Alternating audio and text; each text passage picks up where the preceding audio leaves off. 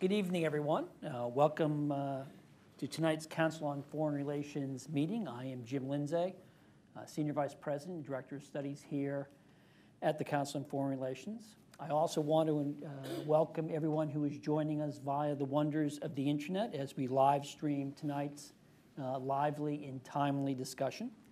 It is my great pleasure and honor to introduce tonight's guests. I think you're going to learn they are both terrific talents, and I'm very proud to be their colleague. First, to my immediate right is Ambassador Robert Blackwill. He is the Henry A. Kissinger Senior Fellow for U.S. Foreign Policy. Now, Bob has had an illustrious career in public service, having held numerous, and I will say distinguished foreign policy posts over the years. I am, beg my pardon, Bob, not going to go through all of the posts you had. Let me just hit a couple of the highlights. Bob has served for or under 5 presidents. He was U.S. Ambassador to India from 2001 to 2003. He did multiple stints on the staff of the National Security Council, including as Deputy Assistant to the President and Deputy National Security Advisor for Strategic Planning under George W. Bush. Between his government stints, Bob was on the faculty at Harvard's Kennedy School of Government for a dozen years. He wrote a lot. By my count, he has written, co-edited 10 books, one of them being the best-selling book with Graham Allison, Lee Kuan Yew, The Grand Master's Insights on China, the United States, and the World. And just this year, the Indian government honored Bob with the 2016 Padma Bhushan Award for distinguished service of a high order. So congratulations, Bob. Our other guest is Jennifer Harris. Jen is a senior fellow here at the Council. Before joining the David Rockefeller Studies Program, Jen served on the staff of the National Intelligence Council and on the policy planning staff of the U.S. State Department, where she was a lead architect of Secretary Clinton's economic statecraft agenda. Jen is both a Truman and a Rhodes Scholar, quite an accomplishment. And tonight, however, we're not here to sing their past praises. We're here to talk about the publication of their terrific new book, War by Other Means, Geoeconomics, and Statecraft. So please join me in welcoming Bob and Jen.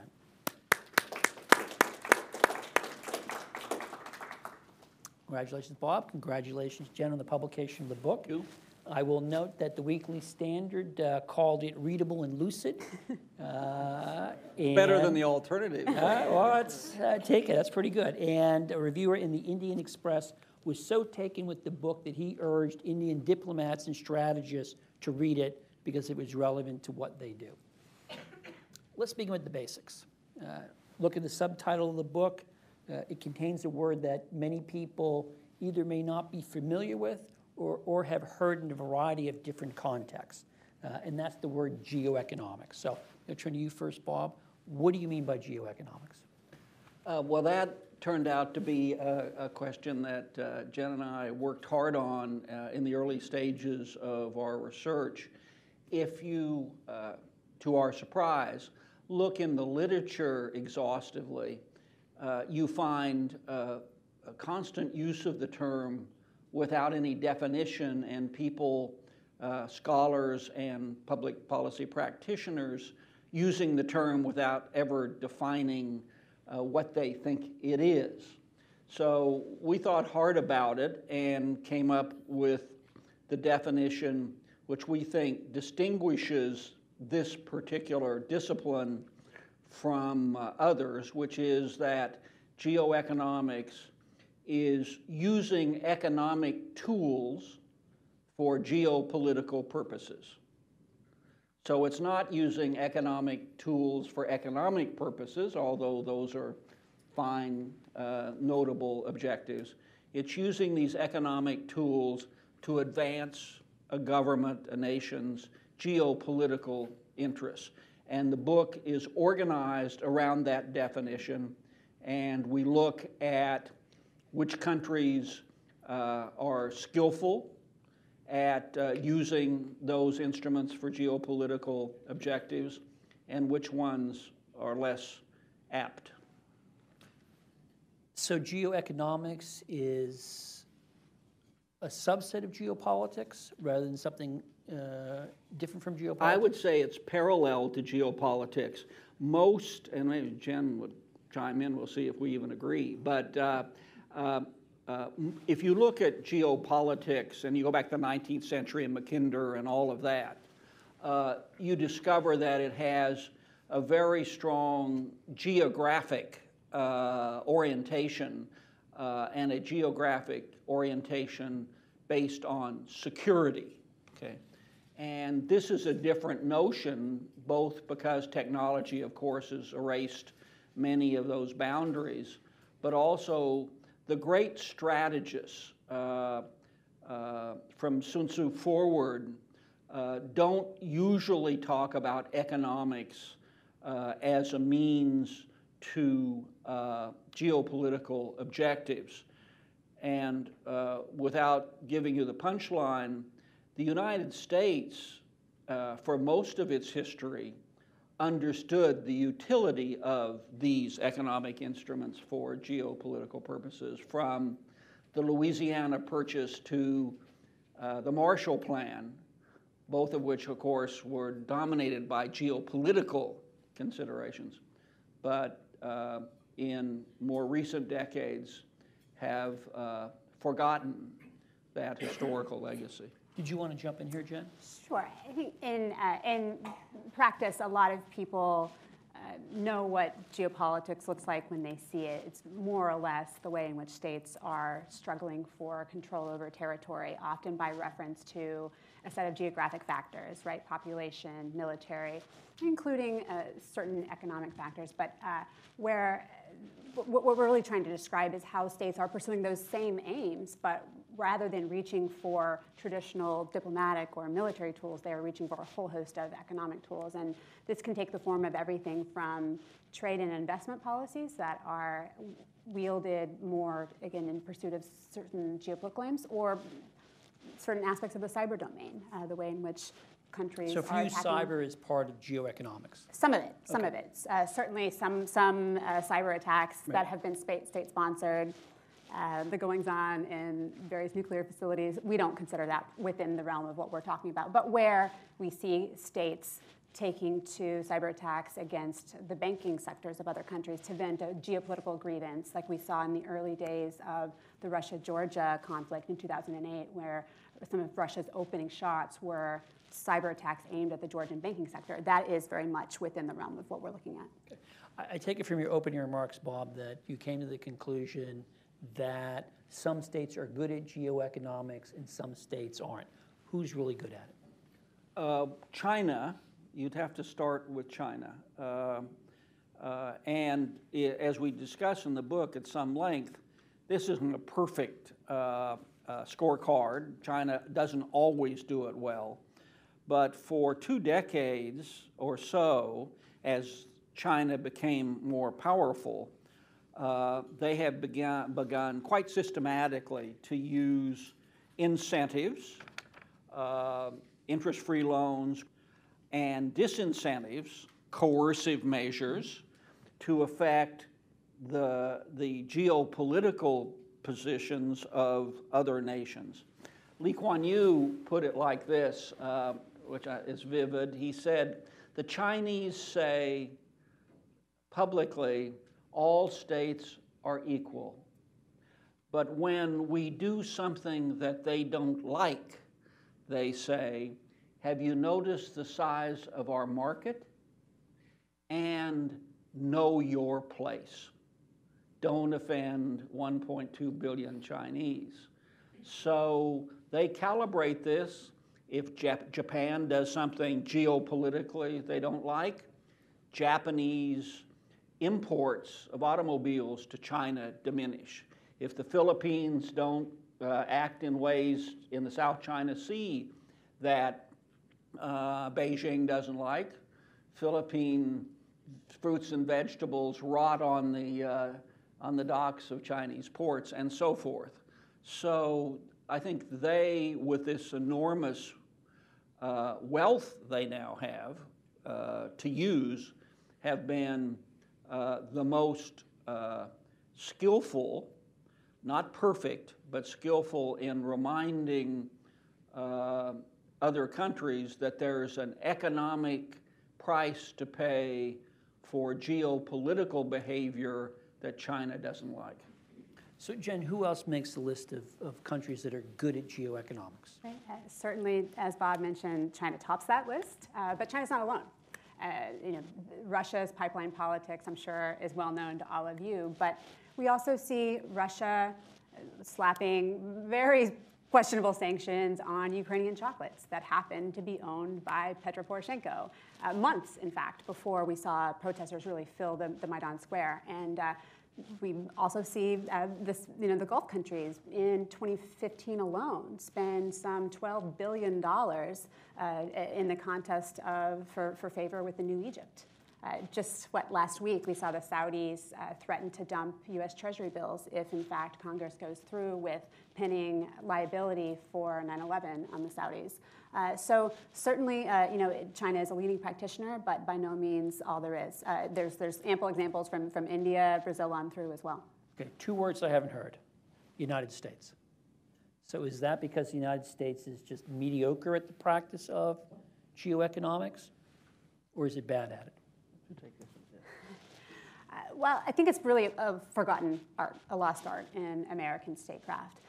In digging back through the history, what actually was some of my favorite research for the book, as someone who ran from history in grad school and college, it's sort of cosmic irony that this would prove to be some of the most interesting anecdote-filled pieces of the project. But you really see for about the first 200 years of American history, U.S. leaders quite comfortable flexing U.S. economic muscle in pursuit of explicitly geopolitical aims.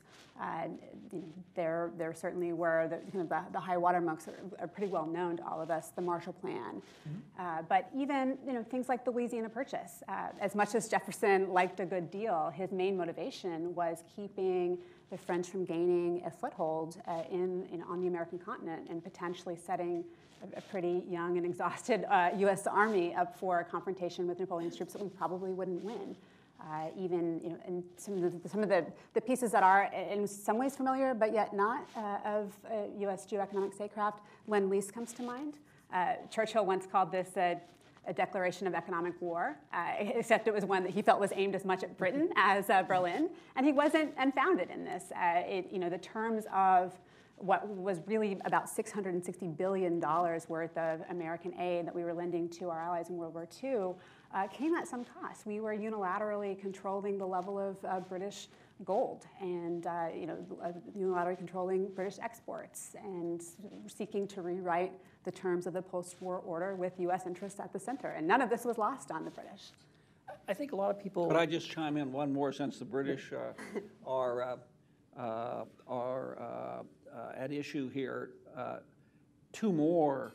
One during the American Civil War, when the British were tempted to be sympathetic to the Confederacy because of their dependence on southern cotton.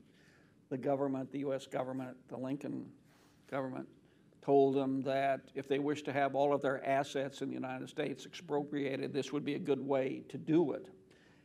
And then, of course, Suez comes to mind, in which the United States, the Eisenhower administration, so appalled by the British-French invasion of Suez, threatened basically to destroy the British pound if they proceeded, and that was the end of the intervention.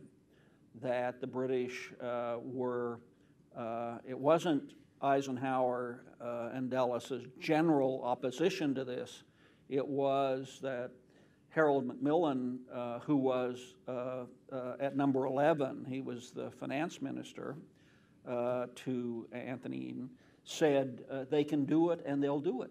And Eisenhower would have done it because Ben-Gurion lied to him in writing about the Israeli involvement in this. So we used to know how to do it. And none of these are things, right, that we could imagine our friends in the administration, on either side of the aisle, Republican or Democrat, really contemplating with any seriousness today. But I would imagine a lot of people hearing this story would say, well, wait a second, the United States resorts to financial sanctions, trade sanctions quite regularly. They were used to try to bring the Iranians to the negotiating table. We've applied them against Russia in the wake of the Russian seizure of Crimea.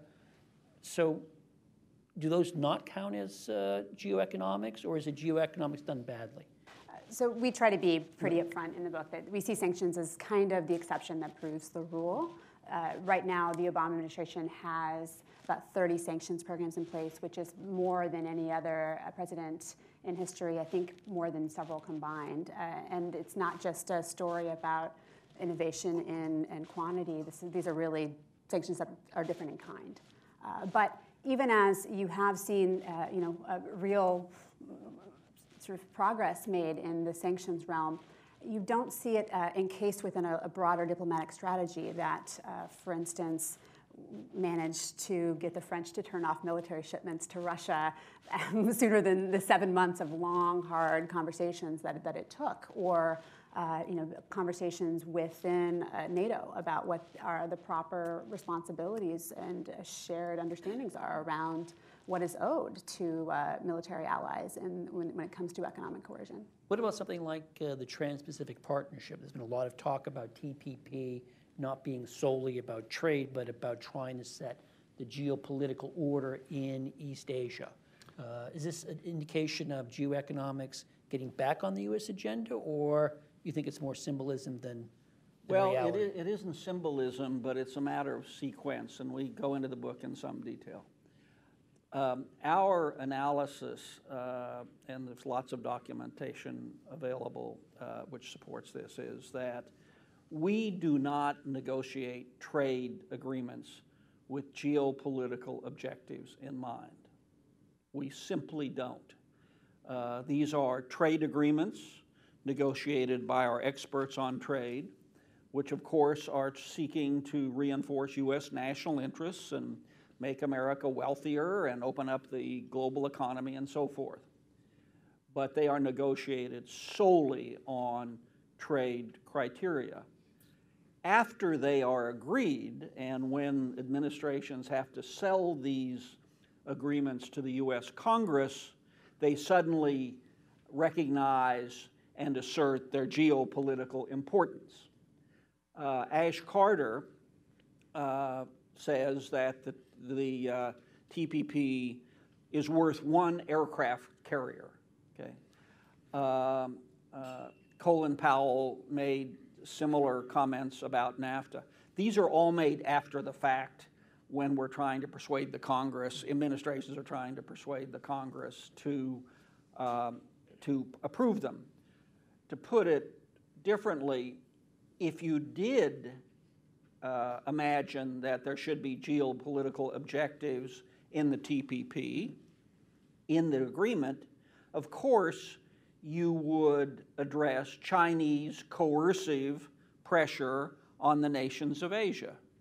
Of course you would have that in the agreement because it's persistent and it's been relatively effective in many cases. There's not a word about that. And what it demonstrates, at least in our view, is that these able, dedicated trade people don't consider that as an important element in their negotiation, and there's no one there who makes that case.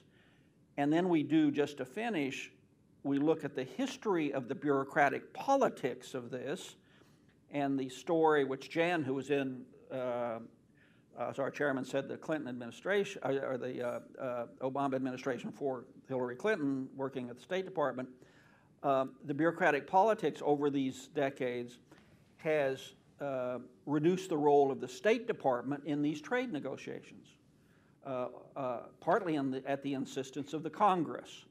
So they're basically far at the margin of this today. So negotiate them with no geoeconomic content and sell them with a geoeconomic, geopolitical argument is the history of these agreements.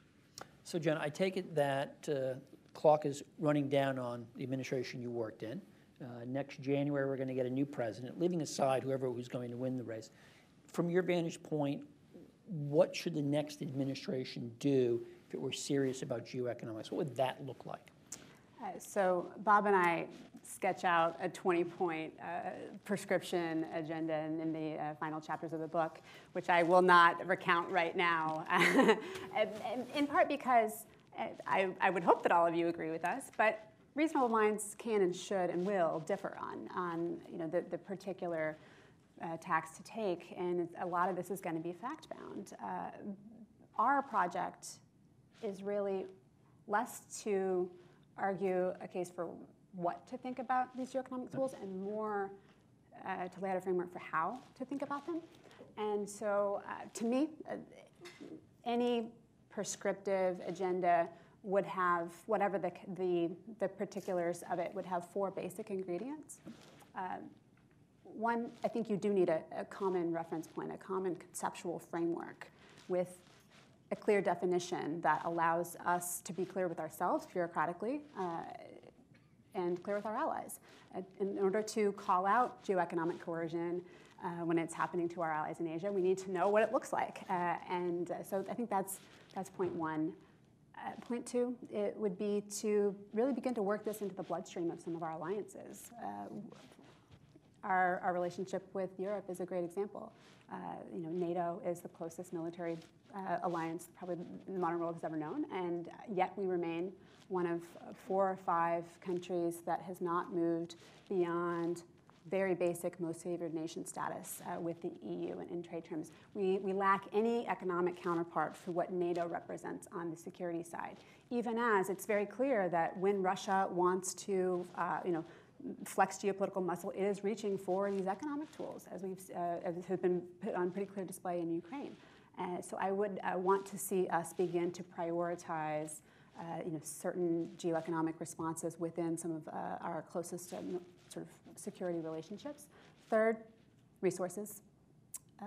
This is in part a dollars and this is part a dollars and cents issue. $713 million, one of my favorite numbers that I've been quoting a lot these days, Monday through Wednesday in Afghanistan. And so when it comes to arguing for what we could do for Ukraine in terms of giving that country a viable economic foundation, or how we might begin to steel our allies in Asia against the kind of geoeconomic coercion that Bob is talking about. Our entire aid envelope for Ukraine last year, I believe, was about $340 million, less than half of Monday through Wednesday in Afghanistan. So it is in part a dollars and cents issue, but it's also about how this money is authorized. When I was in the State Department, we actually put out a pretty good geoeconomic theory of the case in the president's first and I believe only response to the Arab Spring. His May 2011 address, which really took full on the revolutions across the Middle East, forwarded a pretty economic theory of the case. It was loan guarantees. It was a $1 billion debt swap for Egypt. It was a set of enterprise funds for Tunisia and Egypt that were modeled after what we had done pretty successfully after the Soviet Union. 3 years later, when I left the State Department, those enterprise funds had yet to cut their first check. We were still arguing with ourselves as an administration about how to spend this $1 billion debt swap. And even as our Egyptian counterparts, in terms of who we're negotiating with, had since begun to revolve, and events basically just outpaced us. So we need the ability and the wherewithal from Congress to be able to move a little bit more quickly in how we spend this money, separate and apart from how much money we have to spend.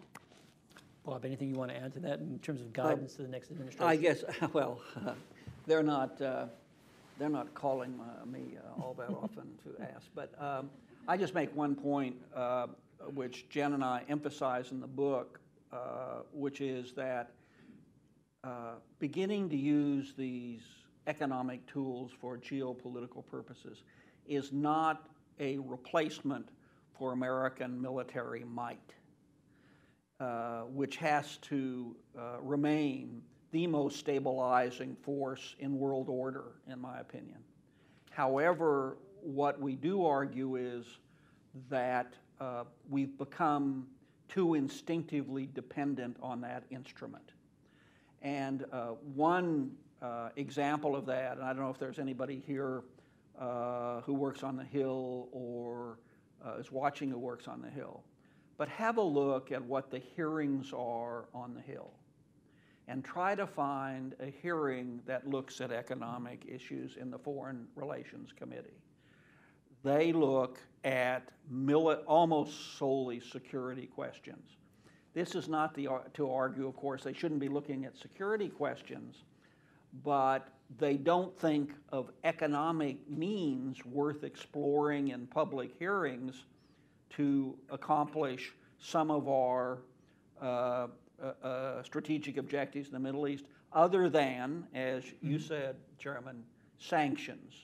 We understand what sanctions do. We're very good at it in many ways, but beyond sanctions, they simply don't think in that way. And what you mentioned, the next administration, what we would like the next administration to do is address this American asset. We have the biggest economy in the world with this enormous economic power. Address this asset systematically and think internally, how do they organize themselves that in NSC meetings, which we've all been in up here, that it actually comes up. Because usually the people who might address that aren't in the room.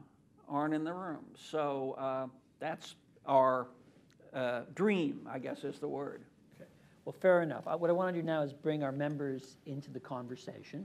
Let me remind everybody that this meeting is on the record.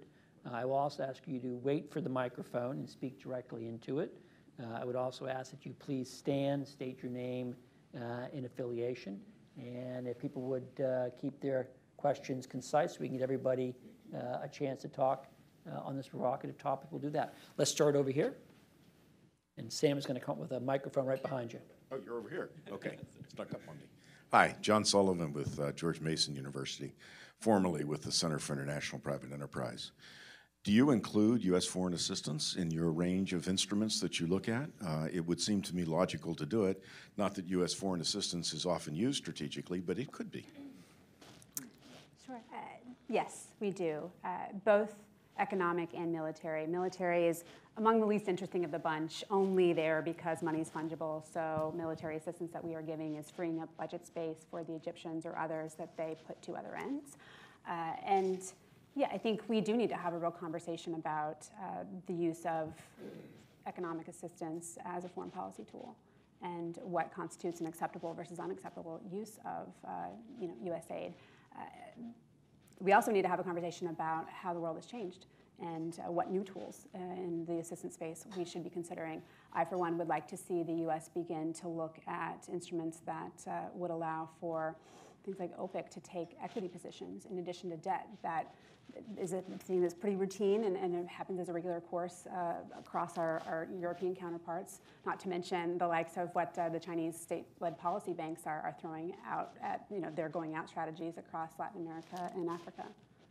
What's up there? Could I just chime in and say, and Jen mentioned Egypt earlier, I like this question because it allows me to give you this one, which is not rhetorical. So what would you think will have the biggest influence on the future of the Middle East? The war in Yemen or the future of the Egyptian economy? And I think most of us would know the answer to that. And yet we do pitifully little on the future of the Egyptian economy. Now, this isn't to suggest that economy is our responsibility or that we can fix it, but imagine a NSC meeting in which the subject was, how can we use American economic tools comprehensively to bolster the economic future of Egypt?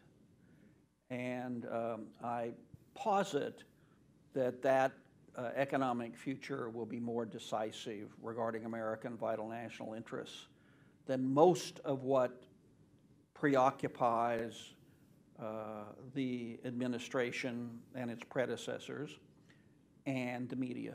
Let's go over to Professor Hollifield.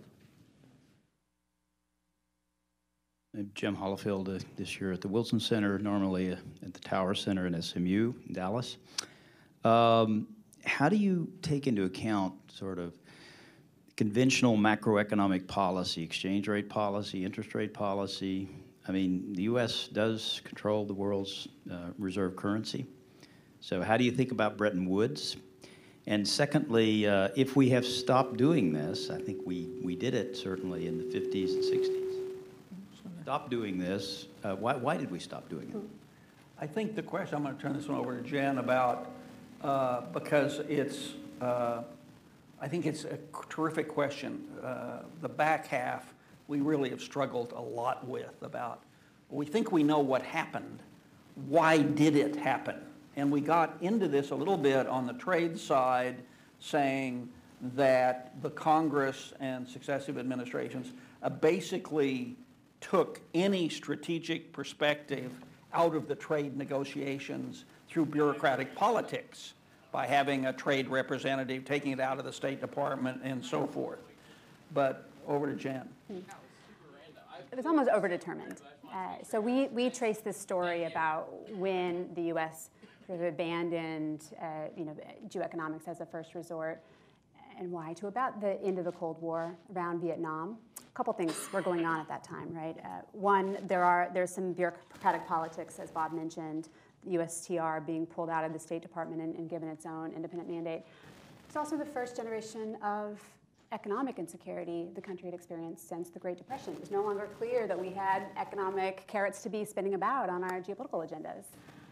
It was also kind of the rise of the multinational corporation, complete with a lobbying presence here in Washington. That began to change some of the discourse in Congress, and you see that line up very well in terms of the congressional record.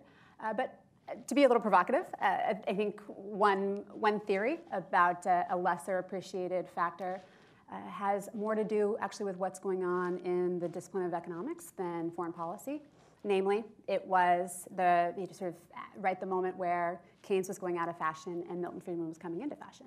And we happened to be up against an adversary in the Soviet Union, made no particular love of markets and had no particular use for trade. And so every win for the United States in terms of freeing trade and liberalizing markets was also a win for us in geopolitical terms. And so perhaps it was no accident, actually, that you saw this happy convergence between the U.S.'s geopolitical interests and the neoliberal economic orthodoxy that we began seeing kind of rise into its own. And it worked pretty well for a while. I think in the early years after the Cold War, we faced no great adversary that required us to rethink whether this happy alignment still exists. But now we're up against countries like China and Russia that once again appear to have no particular distinctions between state and market and are pretty comfortable exercising power in economic terms. And I think maybe it's time to ask whether this happy alignment of our security and our economic sort of orthodoxies still exists. Avis. Derek will bring you a microphone. Avis Bolin, retired Foreign Service Officer, former sometime colleague of Robert's. I had a few skeptical thoughts in reaction to what you said, and also a question.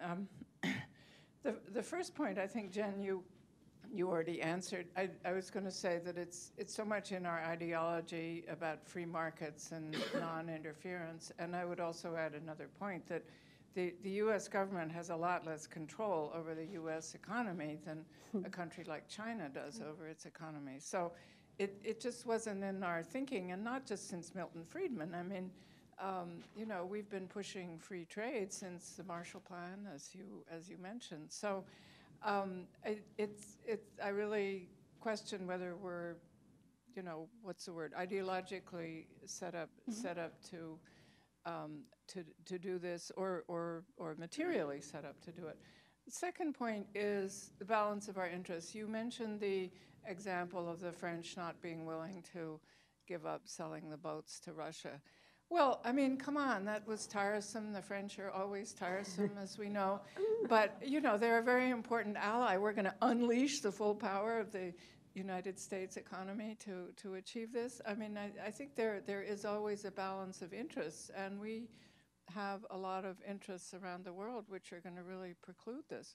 Third point is, I think, Well, Avis, if I may, can I Sorry. hold you there so I can let them have a chance to answer? We have a lot of questions in the audience I want to get to. could I just mention that I think USAID has always been a political instrument, and I saw it in Eastern Europe in the 90s. Thank you.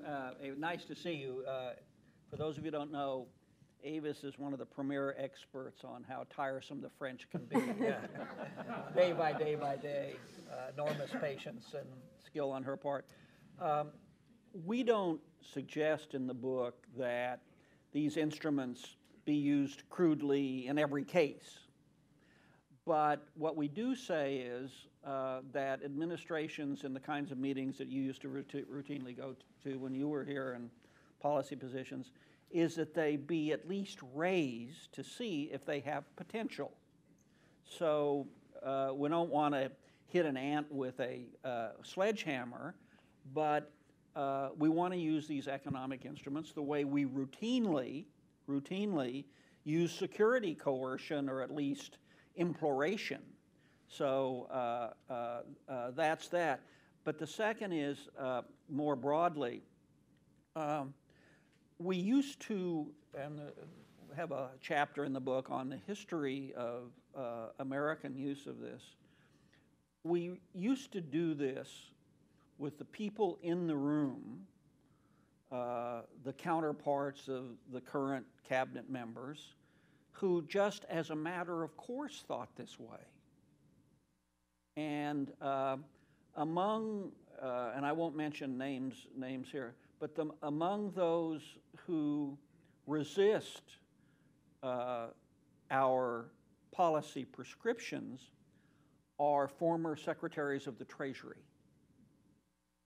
Because, as those of us who've worked in government know, they tend to think of their business as too important for foreign policy considerations.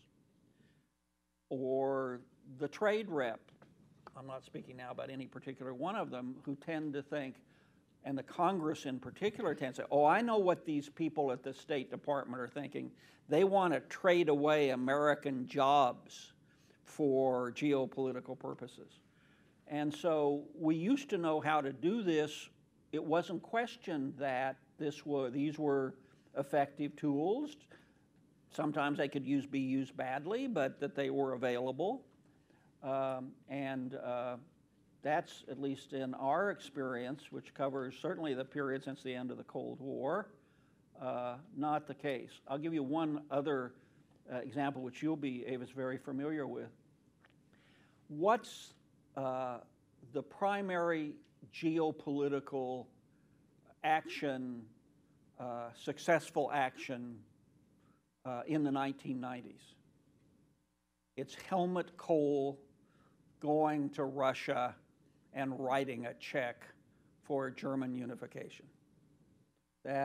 What better example of the use of an economic instrument to pay for the departure of the Red Army from East Germany and for the apartments that were built for them, and a beautiful, beautiful example. Meanwhile, we were trying to do enterprise funds for, I was in the administration in the White House, for Eastern European transformation, and we had no money. It's basically, yes, we had no money. So we used to know how to do it, and we hope we'll learn how to do it again. Mr. Paris. Jonathan Paris, former Middle East Fellow here, and former Middle East Fellow, and currently a London-based analyst. Just quickly on Egypt, of course the Egyptian economy is important, but it'd be nice if we could help them keep their planes from falling out of the sky, because that really impacts on their tourism. But my question is on China. China seems to have a good deal going in Africa, for instance. They get a military base in Djibouti when they put in $12 billion of infrastructure in Ethiopia and Djibouti. And what do we get stuck with? We get stuck with doing all this counterterrorism against Boko Haram and Mali. So, you know, maybe the problem is they're getting a free ride on the counterterrorism, and they get to get these chits, you know, building ports, and then they get a whole bunch of security benefits from all their infrastructure. I think Jan leaves for China tonight, so maybe she should speak to that.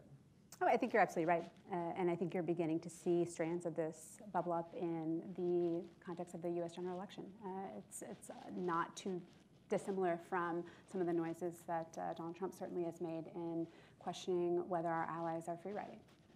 And China has been masterful in its ability to parlay either the present reality of its economic power or the projections of future growth, which probably matter just as much, into sort of its geopolitical throw weight. And so we could not agree more. I think this is written as a project to try to force Washington to begin to wake up and confront what are not easy questions. Absolutely, these tools are, again, not to be used lightly, nor are they without controversy or costs, and we try to be quite clear about that. The problem is not that they cost something. Of course they cost something, but so too do every other form of statecraft, especially our military options. And I'd say I just think it's a good question about the Chinese in Africa. They use the construction of soccer stadiums as a geopolitical instrument. And I think they built over 30 of them, and they are coincidentally in proximity to the home villages of the president of the country. So this is pretty micro, but exactly what you say. Now they can make mistakes, they can overdo it, or so forth. But look at which we do in the book, the connection between Chinese economic assistance to Africa and African votes at the UN on issues we care about. Or recognition of Taiwan. Or recognition of Taiwan, where there's a direct correlation. So that using assistance for their geopolitical goals is routine for them. Go to the back of the room. Yes, hi, thank you. The name is Mercedes Fitchett with the Department of Defense. Back in 2003, after the Iraq invasion, where we were building the whole coalition effort, we actually used the over $18 billion in U.S. reconstruction projects as a stick and a carrot for increasing the number of countries. And I recall there was a huge battle with France in terms of them being able to bid on contracts if they weren't part of the coalition. But did you all happen to take a look at what we did with that tool in terms of growing the coalition in your book as a case study? Yeah. I was the presidential envoy to Iraq when you were working those, which doesn't entirely explain our failure there, but is a major part of it. Let me make this distinction. And you were involved in it, so you'll have much more details and maybe a definitive thought different from mine. When we were, and I was at the White House, we were working our way through this. We didn't think of those reconstruction efforts. First of all, of course, total chaos, as you know, and very little systematic thinking of any kind in any case. But insofar as we did think about it, we did not think about the long-term future of Iraq and how we might spend this money. Most of the recommendations that came in that we spent money in Iraq were from our military commanders who were trying, and of course it was important that they try, to stabilize wherever they were, in the Western Desert, up north, and in the south near Basra. So we didn't think about it in the kind of geoeconomic terms that Jen and I discuss in the book. Secondly, now I will display a prejudice. Our geoeconomic thinking was infected by the virus of one man and woman, one vote, and, quote, election objectives in both Afghanistan and Iraq. And we became mesmerized by these election processes at the expense of geoeconomic thinking. So summing up, we spent our money, that money, very badly obviously in both those countries, very badly. And I think one of the reasons was that we didn't, as Jen was urging, and as we urge in the book, we didn't think of these as tools beyond the either pure development in a micro area or tools beyond bringing these people to democracy, which, as we've seen, would have meant, since it failed, of course, completely, would have meant changing their entire culture and political sociology. So we didn't. Just one postscript of optimism on that happy note, which is that it's also true, though, that we find that a lot of U.S. military leaders are some of the most powerful surrogates and champions for exactly the argument that we're pushing, as we describe in the book. When I was in the early tough stages of thinking through Secretary Clinton's economic statecraft agenda, I sat down with Admiral Mike Mullen and sort of heard him riff on some of this. And he gave more powerful expression to some of these realities than anybody I had met before or since. He basically said, you know what, compare the man hours, woman hours we, the US military, have spent thinking through the size and composition of the Afghan National Security Forces to the man, woman hours we have spent thinking through a viable economic blueprint for that country's future. Right? And until we get that balance closer to where it should be, I think we should expect to continue paying for it and influence blood and treasure. Right, and Bob Gates, as you know, in his book and in his public speeches, urges much more funds for the State Department for essentially geoeconomic objectives. And so Leon Panetta did the same, and Ash Carter does the same, so far essentially to deaf ears in the Congress. Okay, we have time for one more question. Before I take it, I want to remind everybody in the room this conversation has been on the record.